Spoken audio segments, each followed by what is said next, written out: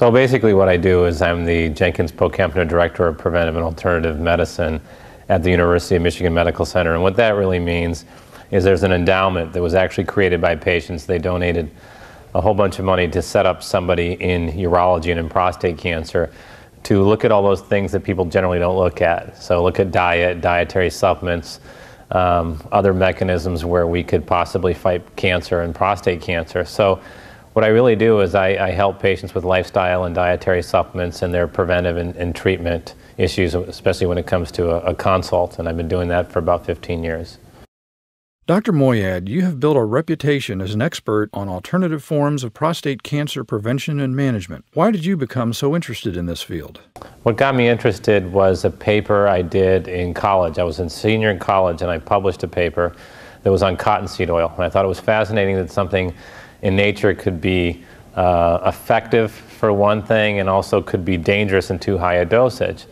And the second thing that got me interested, I think, my cousin at a young age died of breast cancer, and after she died, we were inundated by questions about lifestyle and diet and supplements and what can people do. You've been impacted yourself by cancer, and I realized people wanted this, and people wanted someone to work full time. So out of something awful, we tried to create something good.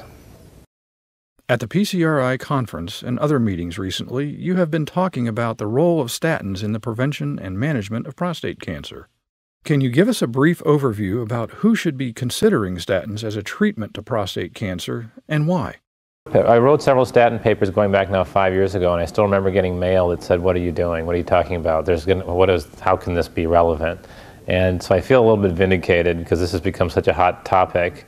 And the reason I was always excited about statins was, first of all, there was no bias there. I had never worked with a statin company. I had never been paid to talk about statins. We stumbled upon it from actually a patient who donated money for us to look at some things like that.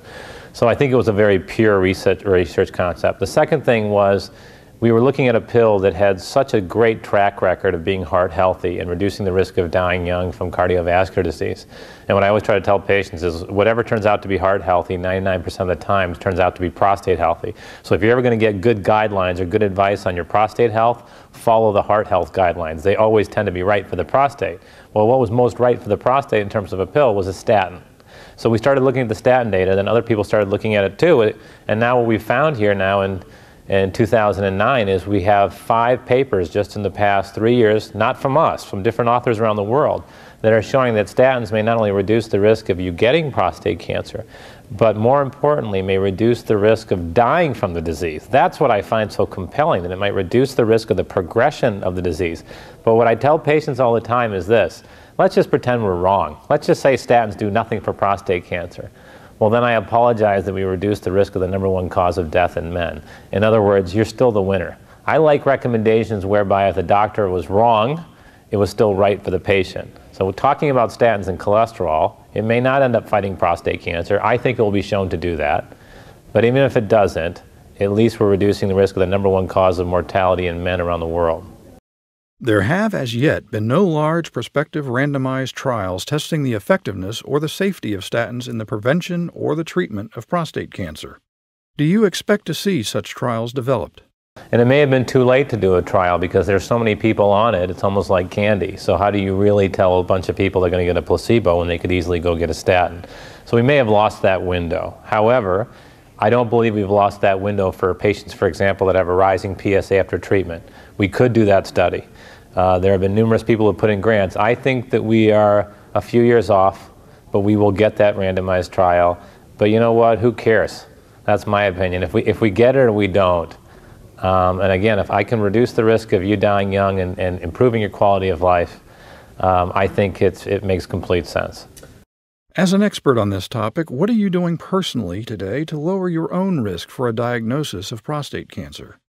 I had a vitamin D blood test, and my vitamin D is extremely low.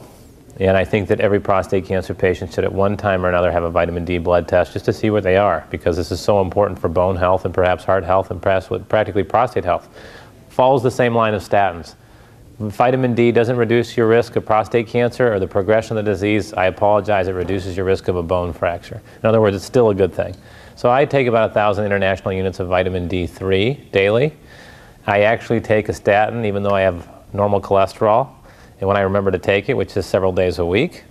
And basically, when I remember, I take a cheap, low-dose children's multivitamin. Why children's? Excuse me, why children's? Because the dosages in these multivitamins are becoming too high. They have lost all sense of control, in my opinion. And the only way to get a multivitamin that's low dose and safe, that makes sense now looking at the research, actually should come from a children's formula. So I'm not a big fan of adults taking adult multivitamins. It's not a popular idea, but I think in the end we'll find out that that is probably the safest move. Have you had a baseline PSA? I have not had a baseline PSA. I'm not old enough for that. I do go yearly. I get my cholesterol. I get all the other risk factors taken care of. I would say that I'm 6 years off from my first test, and it would be quite nice, though, if we did something dramatic in prostate cancer so that I would never need a PSA. So I'm 6 years away from cure, hopefully, and so the time is running out. I'm getting closer to 50. You have a new book coming out. Tell us about that. The new book that came out and hit Amazon, that will come out hopefully later, is called Dr. Moyad's No BS diet advice book, health advice book. And it goes through all the different pills, all the different lifestyle changes, and their potential benefits, and which ones you should spend money on and which ones you shouldn't spend money on. And so that's been out for a couple months and has done quite well, and I'm happy. The book with Ian Thompson hopefully is yet to come. What do you think is the most exciting thing coming in the near future? Actually, the thing that I'm most excited about, but it's not going to happen yet for a few months, is we have, our research team is slated to do the next vaccine trial, the Provenge vaccine trial in patients with earlier stage disease. And that's scheduled to, it should go in 2010. And we've literally been working 5 years to get this trial to happen. We've been working so hard to get the trial to happen that I've had to actually come up with private funding to pay for it. So it's a really great story that I hopefully will have a very happy ending. But there's no question, personally speaking, what I'm most excited about is testing this vaccine earlier and earlier in men with prostate cancer. I think we're going to see something.